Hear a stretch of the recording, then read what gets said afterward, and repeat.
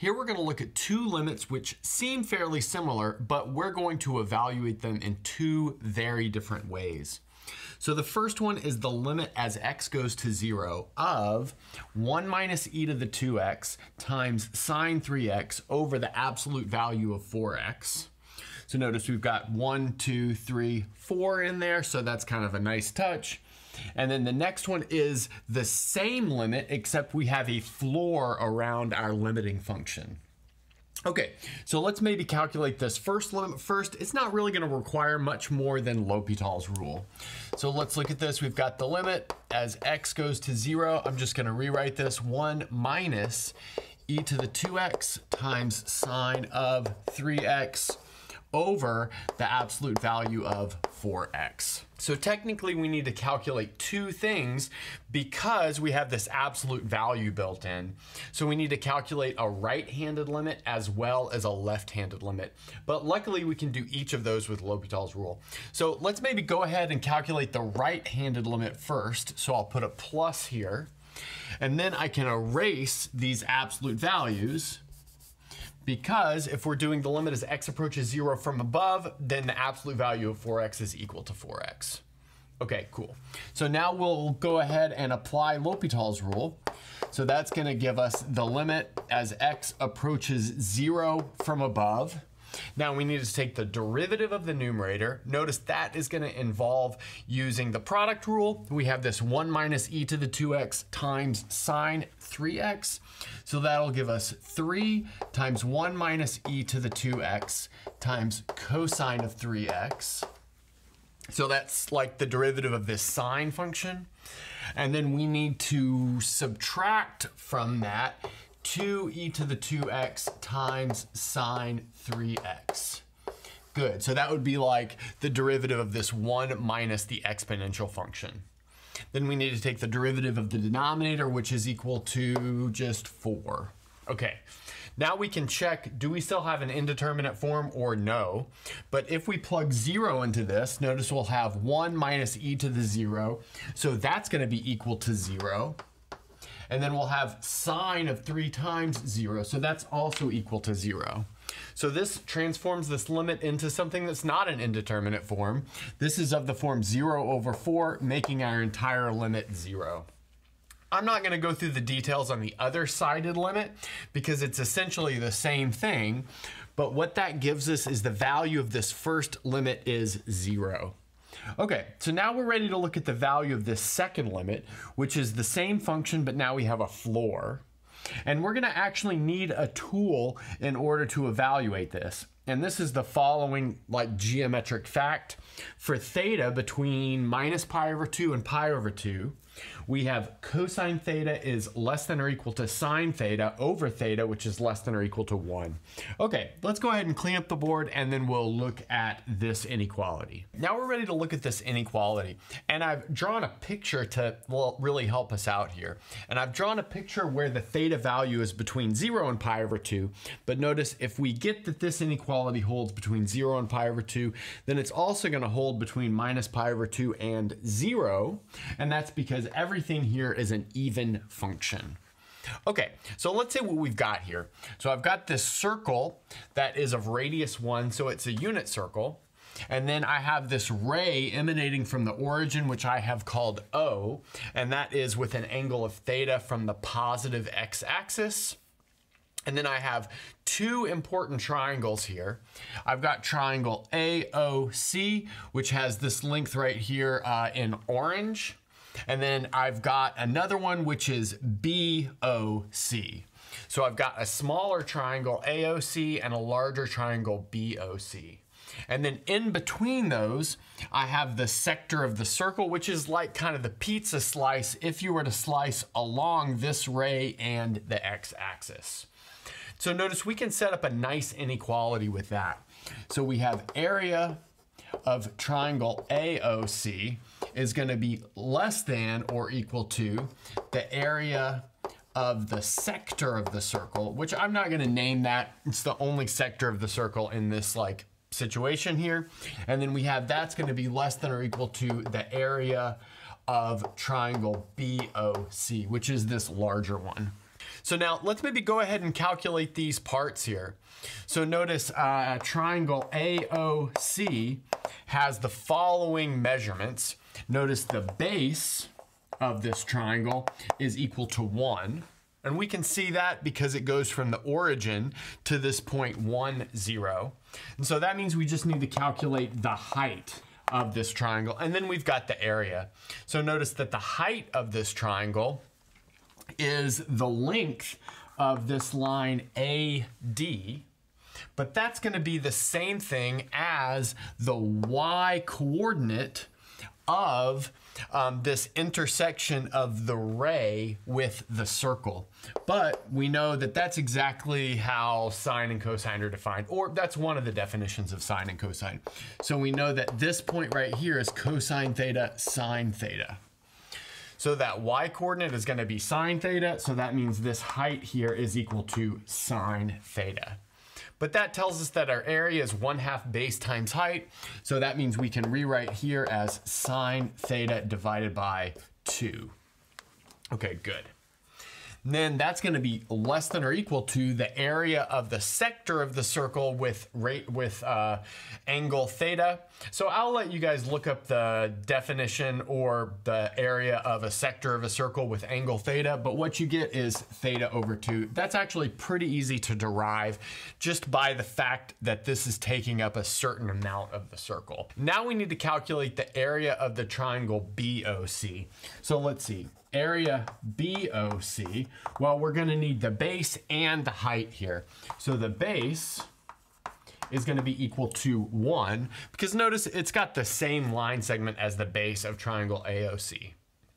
So now we need to find the height, which is the distance from here to here. So maybe I'll call this thing right here H. Good. Well, what we're going to do is use the fact that triangle BOC is similar to triangle AOD.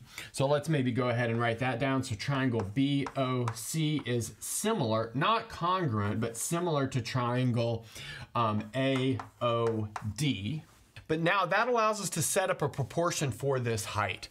So notice that we have this height over 1, so H over 1, because that's going to be the height over the base, is going to be the same thing as the height right here, this segment AD over the base, this segment OD, but that's going to be sine theta over cosine theta, but that's tangent theta. So in other words, we have the height here is tangent theta. Good, and then again, using the formula 1/2 base times height for the area of a triangle, we have this is tangent theta over 2. Okay, so now all we have to do is take this inequality to this inequality. So let's see what we can do. So maybe first off, we can multiply all sides of this by 2 times cosine. So notice that's going to get rid of the 2 in the denominator. And furthermore, that's going to turn this tangent into a sine, because tangent is sine over cosine. So multiplying by 2 times cosine. So that's going to give us sine theta times cosine theta is less than or equal to theta times cosine theta, which is less than or equal to sine theta, like that. Now next, I'll divide this entire inequality by sine times cosine. So that's going to leave me with 1 is less than or equal to theta over sine theta, which is going to be less than or equal to 1 over cosine theta. Now I'll go ahead and put a box around that. And notice that taking the reciprocal of this inequality will give us our goal inequality. Okay, so we've established this tool. And now we're ready to look at our floor limit. We're going to do this in 2 stages as well. And those will be the 2 one-sided limits. So here we're going to look at the limit as x goes to 0 from above of this floor. So I'm going to write this as the floor of 1 minus e to the 2x times sine of 3x. But now I know that if x is positive, then the absolute value of 4x is just going to be 4x. So we can get rid of that like this. Good. And now I want to look at when x is bigger than 0 but close to 0 to get some sort of idea for what's going on with this limit. notice it's likely that this floor is just going to take us down to some certain value. And if we pick x close enough to 0, it's going to be constant in that realm. So where do we need to take x? Well, if you do a little bit of calculation, you'll see that x needs to be in the following spot. So here we're going to take x to be in the intersection of these two open intervals. So 0 to pi over 6, intersect 0 to 1/2 natural log of 2. Okay, good. So you might say, well, how do we come up with those? And isn't pi over 6 or 1/2 natural log of 2, isn't one of those bigger than the other? So couldn't we put this as just one interval? Yeah, we could, but we would kind of erase the fact that this calculation was involved. Okay, good. So now let's go ahead and look at this. So here we know that 0 is going to be less than sine of 3x over 3x, which is going to be less than 1. Okay, good. So we see that because of this over here. Notice if x is between 0 and pi over 6, then 3x is going to be between 0 and pi over 2, so we're good to go there. But notice this object is not exactly inside our limit, but we can manipulate this until it looks like something inside our limit by multiplying by 3 over 4. So notice if we multiply this entire thing by 3 over 4, we're going to get 0 is less than sine of 3x over 4x, which is less than 3 over 4. And I'll point out that I have loosened the bottom end of this inequality. Instead of having cosine below this, I'm just going to have 0 below this. Notice cosine is always going to be positive on this open interval, so definitely we could just like put a 0 to the left of everything and then erase the cosine part. And that's because we don't need something as strict as this inequality for our setup. Okay, so now we have this thing right here. So that's good to see. And then now we need to look at this 1 minus e to the 2x. So notice that for x in this region, so 0 to 1/2 natural log of 2, we have e to the 2x is going to be between 1 and 2. So let's see, maybe how do we see that? Well, e to the 2x is an increasing function, and evaluated at 0, we're going to get 1, so e to the 0 is 1. And then evaluating at this upper bound, this 1/2 natural log of 2, that'll give us 2, and that's because of the inverse relationship of the exponential and the logarithm. So we have this, but now inserting this inequality into this 1 minus e to the 2x will show us that 1 minus e to the 2x is going to be between -1 and 0, like that.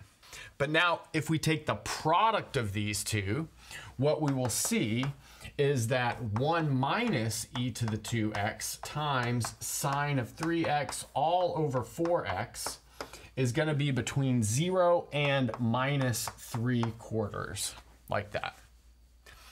But then finally taking the floor here, because we have a strict inequality right here, we'll have the floor of this is always going to be equal to -1. Okay, but that tells us that this one-sided limit here is -1. Okay, so maybe I'll clean up the board and we'll look at the limit as x approaches 0 from below. Okay, now we're ready to look at this left-handed limit. And so we're taking negative values of x that are approaching 0 from below. So the important thing here is that the values of x that we are interested in are negative, which makes this absolute value of 4x equal to -4x. So I've used that to flip the order of subtraction, 1 minus e to the 2x to e to the 2x minus 1.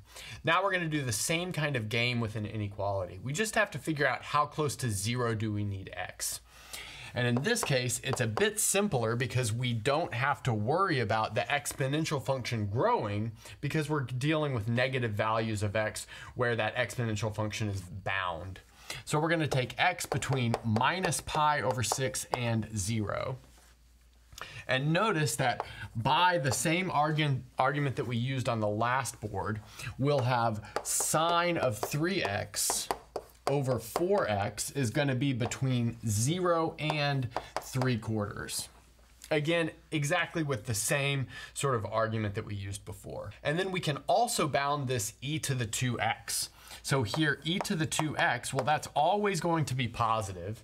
The limit as x goes to minus infinity is 0, so we can bound it below by 0. But then e to the 0 is 1, so it's bound above by 1, like this. But then we can turn this inequality into one that's more useful for our situation. And what we will see is that -1 is less than e to the 2x minus 1, which is less than 0.